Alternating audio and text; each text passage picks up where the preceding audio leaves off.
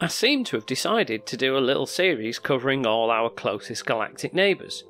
So, after Lumen 16, we find the excitingly named WISE 0855-0714, our fourth closest neighbour. Let's find out more.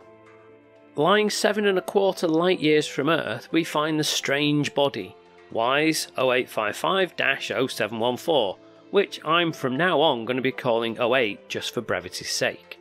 From the Earth it lies in the constellation of Hydra, but you won't see it, even with a powerful telescope.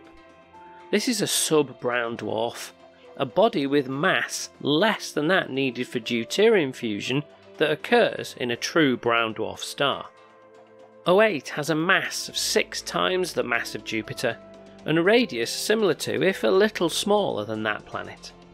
A brown dwarf requires a mass of 13 Jupiters to undergo deuterium fusion, and since 08 doesn't have the required mass, it won't undergo that process, which would produce heat and light. This means that 08 isn't considered to be a brown dwarf, but instead is classed as a planetary mass object or sub-brown dwarf. This, however, doesn't mean that 08 is a cold world. It would have a temperature between 245 and 260 Kelvin, or about -40 degrees Celsius. This does make it the coldest known sub-brown dwarf object yet discovered, but the temperature of deep space is only 2.7 Kelvin, or -270 degrees Celsius, so compared to that, 08 is positively balmy. But now here comes the interesting question. Where did 08 come from? There are two possibilities. 08 could be a sub-brown dwarf, or it could be a rogue planet. Sub-brown dwarfs form just like stars from clouds of interstellar gas and dust collapsing under their own gravity. As the clouds of material collapse, they form relatively quickly. Planets form in a slightly different way. Tiny particles clump together under their own gravity, and these gradually attract more and more materials towards them, and they steadily grow. Eventually, these larger bodies, called planetesimals, join together to form planets. Further away from the star, where the temperatures are cold, ice forms and clumps together to form little ice balls. Also, due to the cold temperatures, the gas particles in that region of space are moving more slowly, and they get drawn in towards the icy planetesimals.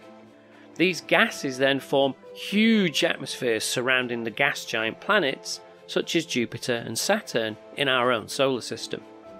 In the case of a rogue planet, that formation would take place initially orbiting a different star, just like the planets have done in our own solar system, but at some point in time, that planet would then be ejected from its normal orbit to wander the universe forever, or until it gets captured by the gravitational pull of another star. Planets being ejected from their initial solar system of formation isn't such a strange idea. Gravitational interactions between the planets can cause this, and it's thought that maybe a giant planet in our own solar system was ejected shortly after the formation of our solar system by gravitational forces of the planet Jupiter. Although it's very unlikely that 08 is this planet, current estimates put the rogue body as possibly twice as old as our entire solar system, and in any case, it's much more massive than Jupiter. 08 is a strange place that, because of its dimness, we know comparatively little about, but it has its place in our local galactic neighbourhood as the fourth closest body to our solar system. For now though, it's time to come back home. Next time, we'll be travelling to a star known for a future fictional battle that will take place there, maybe, possibly, Wolf 359. But until then, thank you for watching.